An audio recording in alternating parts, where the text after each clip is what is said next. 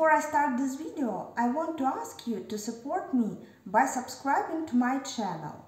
And please like this video if you find it helpful. And of course, if you have some questions or suggestions, welcome to the comments. And we jump right in. In simple terms, a JWT token is a string that contains information about the user and the permissions they have. This information is encrypted and signed, making it difficult to forge or tamper with. JWTs are commonly used for authentication and authorization purposes in web applications. Typically, when a user logs into a web application or API, the server generates a JWT and returns it to the client as a response. The client then includes the JWT in the authorization header of subsequent requests as a bearer token, which the server can use to verify the user's identity and permissions. In this way, the bearer token acts as a temporary credential that allows the client to access protected resources with revealing the underlying JWT. The server can then validate the bearer token and use the information contained within it to authorize or reject the request. Now let's analyze what the JWT token consists of. So let's go to the JWT.io website, which will help you decode it. As you can see, the components of the token are highlighted in different colors. There are three in total. The first is header. Here it. The second is payload. Here it. And the third is verify signature. Here it. The header is a JSON object that typically includes two properties. Elch, which specifies the algorithm used to sign the token, and type, which specifies the token type. The payload of a JWT token contains the actual claims about an entity, typically a user, and additional metadata.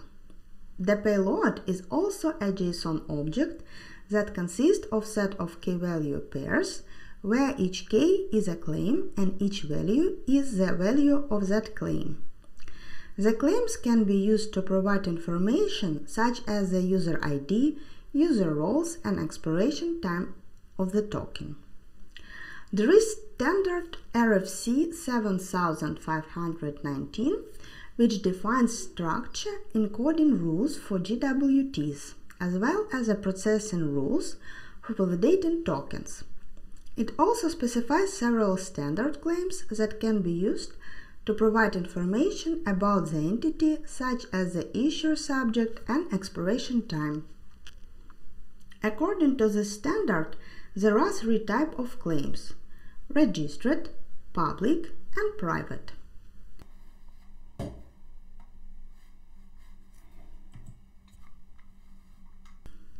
Registered claims are a set of predefined claims that are not mandatory, but recommended.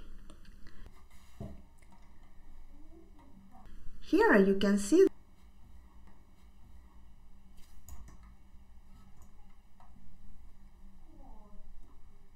their complete list. These registered claims are used only in the sense in which they are described in the standard.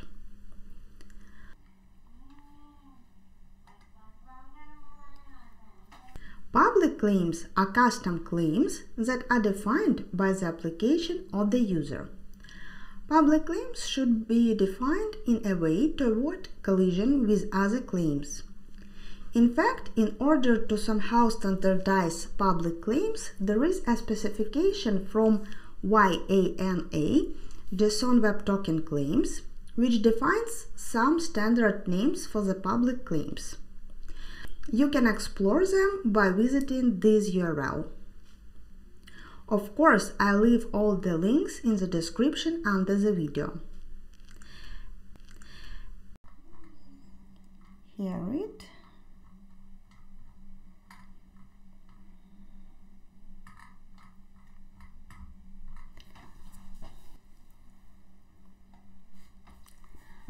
And the third type of claims is private claims.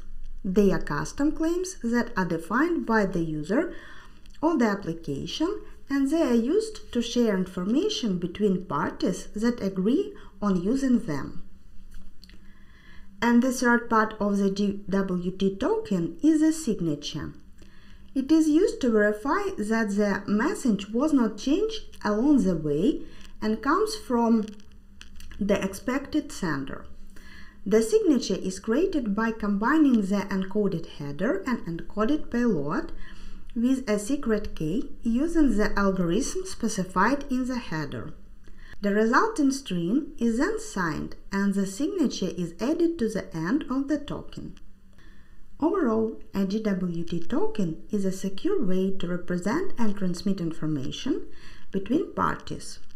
It is self-contained, meaning that it contains all the information needed to verify the token's authenticity and to determine the user's identity and permissions.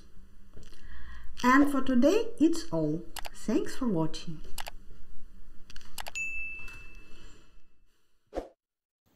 I hope you enjoy this video and see you next time.